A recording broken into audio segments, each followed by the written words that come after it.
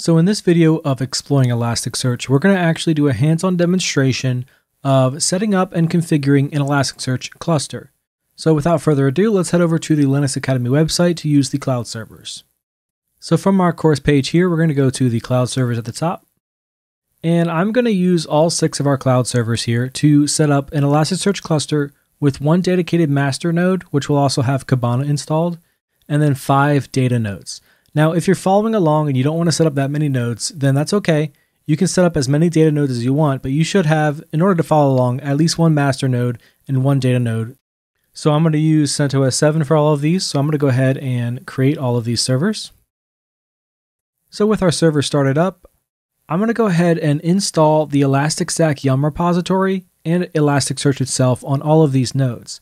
Okay, so I just installed the Elasticsearch Yum repository, the latest version of Java 8, and Elasticsearch on all 6 of our cloud servers, and then I also installed Kibana on our first server here.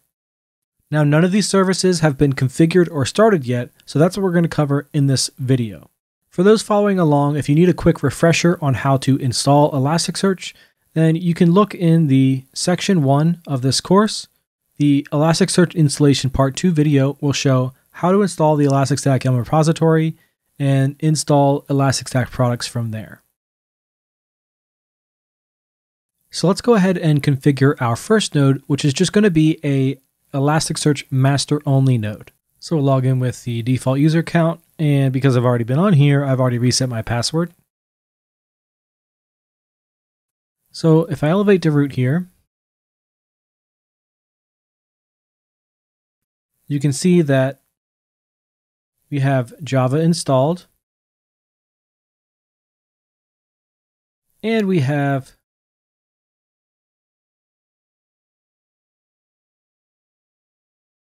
Elasticsearch installed but not started.